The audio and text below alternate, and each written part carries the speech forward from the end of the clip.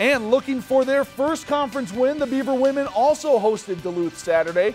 Third quarter, Beavers started to take control of this one. Amy Pelzer knocks down the three to put BSU up 6. Then later in the quarter, Sierra Sensky goes to work in the paint. She had a double-double, 12 points and 10 boards. Seconds to go in the period now. Pelzer drives, kicks to Tatum Sheely for 3 of her 16. BSU goes up 9 after 3. They'd build a double-digit lead in the fourth, but UMD would claw back, a chance to tie late. But the Emma Boehm shot comes up short here, and the Beavers get their first conference victory, 60-57 over the Bulldogs. If you've enjoyed this segment of Lakeland News, please consider making a tax-deductible contribution to Lakeland Public Television.